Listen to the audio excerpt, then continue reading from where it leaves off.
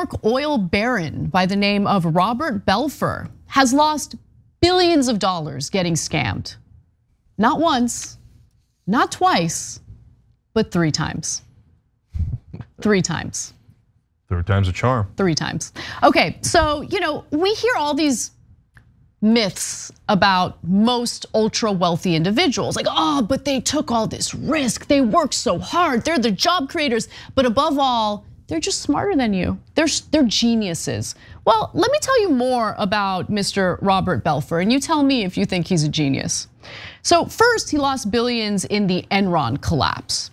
And look, I'll be fair, this didn't really have anything to do with him because he inherited his father's oil drilling business. But here's how it all worked out, okay? So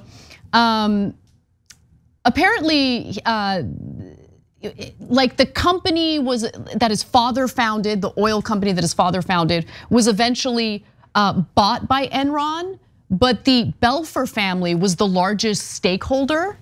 And so when Enron collapsed, they lost a lot, billions of dollars. Okay, so that's point number 1. The documents show that Belfer Investment Partners and Lime Partners LLC, 2 firms linked to the family business, held shares in FTX. So that's the most recent issue. And its US subsidiary, FTX US. The 2 entities held a combined stake of $34.5 million as of early last year when they participated in an equity fundraising round, according to court documents cited by Financial Times. And the other time that he was scammed was by Bernie Madoff. Of course. Billions of dollars. Overall. So look, there's a couple of fun things here. And all the stories today are about things that are in my book, but I have a section called The Myth of Meritocracy. So I want meritocracy to be real. I love the idea, right? But is it real? Well, let me give you some facts. Of the people that are on the Forbes 400 list of billionaires, 30% of them inherited at least $50 million, okay? If my parents left me $50 million, all of a sudden I would have a lot of merit too, okay? So, but in our world, people go, oh yeah, no, they merit, okay? So 20% of the list inherited all of their money, okay? And did nothing with it. They didn't add a penny to the money, okay? So about half the list just flat out was given the money. But we need the myth of meritocracy so that you can dress up the injustice of economic inequality in the disguise of justice. Hey, the rich earned it, they deserve it. And if you're poor or middle class, you didn't deserve it because we have a meritocracy. So then wait a minute, the income inequality makes it seem like, oh, that's the fair thing. Right. The rich should dominate because they had all this merit. And you should be at the bottom because you don't have any merit, you weren't even born rich. Okay. But like the worst part about that myth is the feeling you get when you're approaching 30. It's the same feeling I got when I was approaching 30, where you realize that all that hard work actually didn't matter that much, right? Like it mattered to some extent. I'm doing what I love for work, what I love most days, to be fair. It's an incredibly difficult job that's oftentimes very depressing. But nonetheless, like the idea I had of, oh my God, all you have to do is get an education, work really, really hard, and you're gonna be set, financially stable. You're not gonna have a worry about money ever again. And that's just not true. That's just not true. The hardest working people in the country are oftentimes the poorest. Let's just keep it real. Yeah, and look, guys, it doesn't mean you can't possibly make it. So, for example, you just have to rob people. That's it. Yeah, legally, through legal means. No, and honest people have made it, including people in our families. But did they? Well, I think so. So look here, let me give you 2 quick examples. You know what I'm talking about, including somebody in my family that had dealt with something along the lines of the Belfers. Okay, interesting. So my dad's side, dirt poor, no money at all. Never had a toy, didn't have electricity in their homes. I mean, old school poor, right? My mom's side of the family actually did relatively well for the small town in Turkey that they came from. There's money that was left over from like 500 years ago, but my grandfather had some of it still left 500 years later, right? And because they had land, and land is easy to preserve. It's good to have land. But when they moved from the little town Kilis near the Syrian border to the big city Istanbul, they take it in the form of money. And my grandfather grew up wealthy, right? Within the context of that town. So he was always looking to get rich by not working. Okay, so I'm not saying he was lazy, like he was a dentist, he had a real profession. But Cenk, do you understand that he had the right mentality? Well, he did and he didn't. No, but seriously, because I feel like the richest people have that thought process. Like, how can I make the most amount of money by doing as little as possible? Whereas everyone else was conditioned to think, in order to get to that place, you gotta work really, really hard. Just work really hard. First one in, last one out.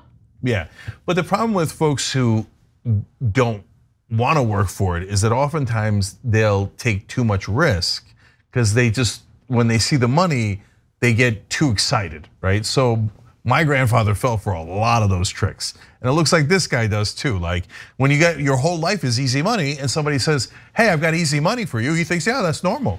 No, right? And he's not thinking, oh, that's a scam. There's no way that money's that easy. Think about how you treat money that was just given to you versus how you treat money that you had to earn through the hard work, right? Oh, yeah, for sure. I mean, I can see myself getting real careless with money I didn't earn, money that was handed to me. And I would know because I was a teenager once that got, got an allowance, and I spent that money like it was nothing, right? I didn't care. So like, yeah, I mean, this guy has been perpetually trained. Like it'll never end. Of course he's gonna invest it in stupid things like FTX and cryptocurrency, right? Yeah, now you are absolutely right. On the other hand, my dad basically lived the American dream. He went from being that poor, right, to running a company here in America, running a company in Turkey, and did okay, did pretty good. We had a nice house in New Jersey, we got a good education, feel terrific about it. Now, by the way, do you wanna know why? Because my dad got a free college education in Turkey. If he had not gotten a free college education, we'd still be on the farm in southeastern Turkey. It was progressive principles in Turkey in the 1960s, which apparently they could afford, but the richest nation on earth can't afford, right? That propelled that possibility of meritocracy, which unfortunately in America has been cut off a lot. And Anna, you're absolutely right. Since my dad earned it, every dollar was precious to him. Yeah. But he wouldn't do like normal investments because he's like, oh, stock market, they're going to rob you, no way. Oh my God, we have the same dad, it's crazy. Because same thing with my dad. My dad, he refused to invest in the stock market because he said he doesn't trust the stock market. He even used the word evil once when he was talking to me about it.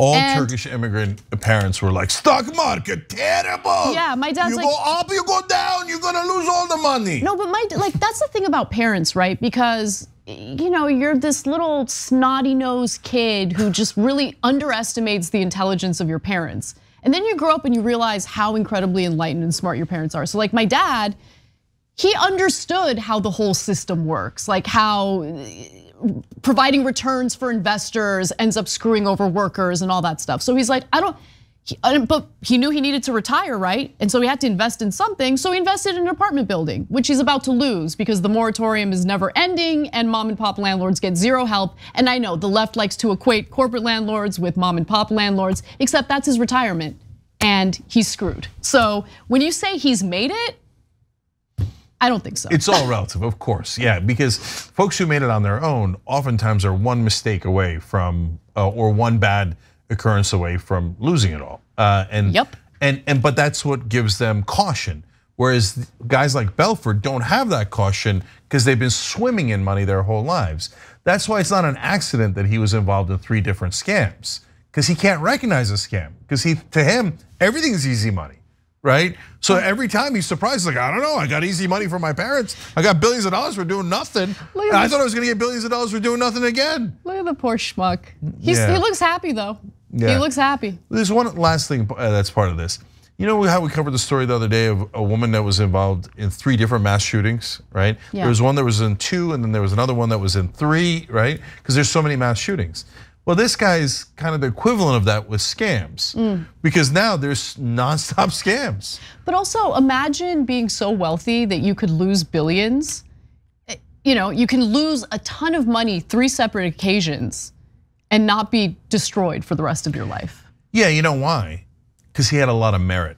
Yep, the merit saved him at the end of the day. That's right. His parents gave him a lot of merit when they passed away. Thanks for watching The Young Turks. Really appreciate it. Another way to show support is through YouTube memberships. You'll get to interact with us more. There's live chat emojis, badges. You've got emojis of me, Anna, John, JR. So those are super fun. But you also get playback of our exclusive member-only shows and specials right after they air. So all of that, all you gotta do is click that join button right underneath the video. Thank you.